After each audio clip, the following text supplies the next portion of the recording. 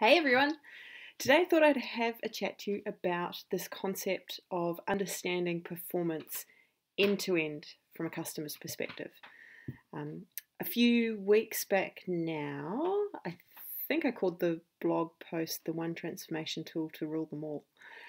We've talked about this idea of going to a place where your customers turn up, whether that be a call center or maybe a frontline help desk like a reception desk, anywhere that you're interacting with your customers, and listening to what they're saying, what they're asking for, what their pain points are, and out of that, getting an understanding of how well we're able to perform in the eyes of our customers. So we talked about that initial exercise of actually just going and listening to see what's happening and starting to understand how often our customers are coming to us with something that we can actually add some value for them versus maybe the number of times that they turn up and there's a problem or we didn't do something right or we made a mistake and we're having to fix it. So we started with that core piece, and for me it's still my go-to technique. Whenever I start working in a new organization, that's one of the first things I do is I go and do call listening or customer listening exercises. But this idea of insights into performance from a customer's point of view kind of builds off that. So once you've got that initial view of what customers are asking for, what we can do is we can start to take one of those particular inquiries and follow it all the way through the organization. So probably the best way to do this would be an example. So if we have a whole series of demand and we've worked through, there's 80% of it's stuff that really we should not even have to do in the first place, but there's a 20% demand piece, which is customers wanting to buy our product or service, or asking for some help in setting it up, or those sorts of things where we can really add value, and we wanted to be doing more of that. We've gone through that initial process, and then if we were to pick up one of those inquiries, and for the sake of argument, let's say that we're picking up a purchase inquiry, and let's imagine that we work for an airline. So that purchase inquiry might be, I would like to buy a ticket from, in my case, Queenstown to Auckland, say, domestic flight. Maybe you're on the Melbourne-Sydney commuter route. Pretty sure the international thing's not happening just at the moment, but we'll get there. So let's imagine that you pick up one of those inquiries that you've heard whilst listening to your call centre traffic or on your frontline desk.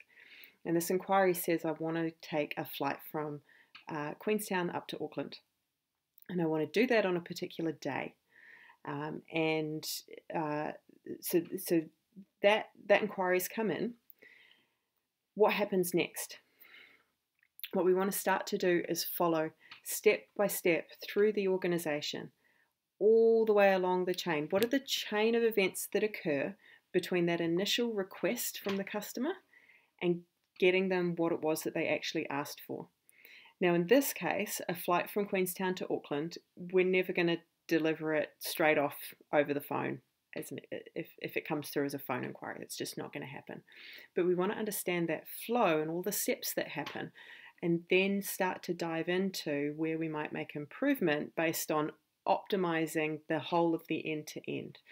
So in a past life, we might have looked at the IT systems and the amount of uptime that we've got, or the volume of orders that we can process, or those type of metrics. And then we might have looked at the check-in procedure and how long the queues are for people checking into their flights. And then we might have looked at the flight itself and how well that's performing, and the NPS scores that we get back that ask you, did you enjoy your flight, and are you likely to recommend us? And then we might have a look at baggage handling, say, at the end of the flight, and how many inquiries we get for lost baggage. And so each of these silos, each of these business units would have their own metrics, and then at some point they would roll up and we would make a judgment based on how well we're performing across all of those things as to whether or not we're doing a good job. What I want to do is flip that on its head a little bit. So start with that flight from Queenstown to Auckland. What happens next? Well, somebody probably keys that into a booking system, right? So there's probably some kind of system where we capture that data and we capture that order and we record it. So that's cool. What happens next?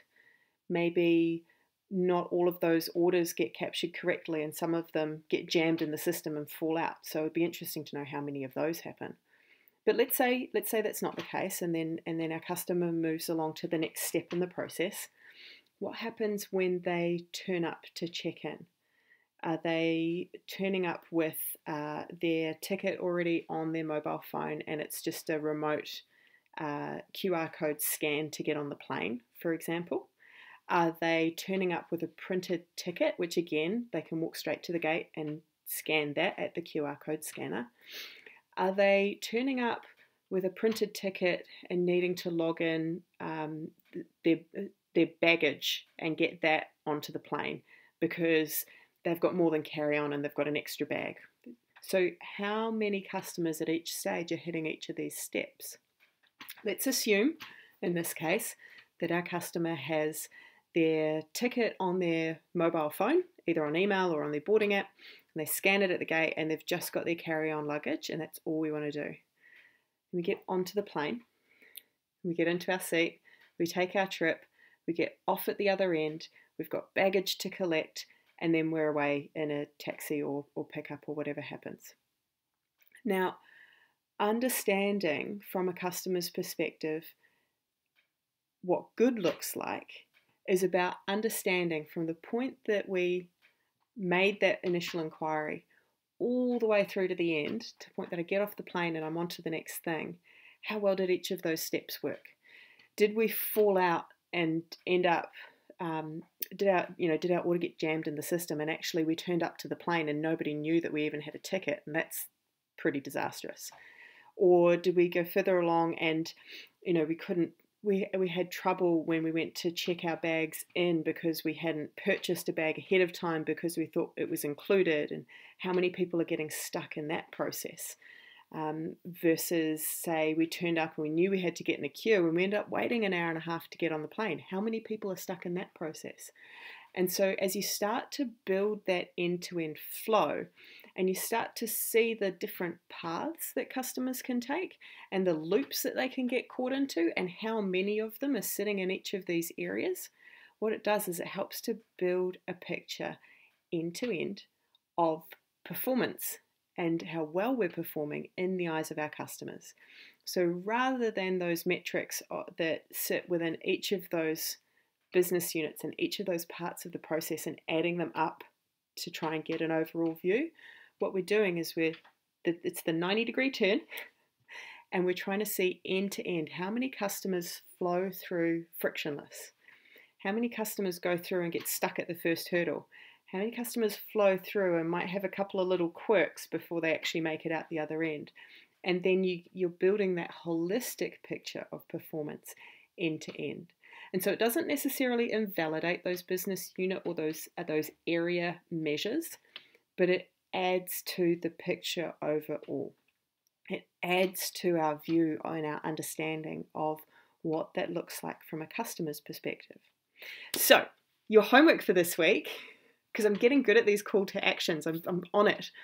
Your homework this week is to go out and, if you haven't done your customer demand capture, go back and listen to the video where I talk about customer listening. It's earlier on in the blog. It's probably about 6 or 8 weeks ago now. So go back and do that.